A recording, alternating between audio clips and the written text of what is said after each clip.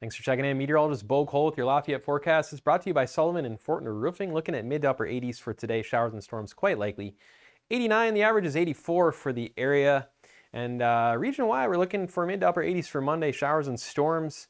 And we've got an interesting thing in play for this week. We're actually going to see the remnants of barrel from the Gulf moving in, and it's going to provide some showers and storms as we get into Tuesday, Wednesday. For now, garden variety storms, but we're looking at that shield of moisture moving in Tuesday. This is actually the remnants of barrel that's going to be cruising in, causing some rain and storms. So we'll be seeing that through Wednesday and Thursday, likely some heavy rain for the area. Through Tuesday, the projections are light, but I do think after this, the rainfall could go up rather substantially.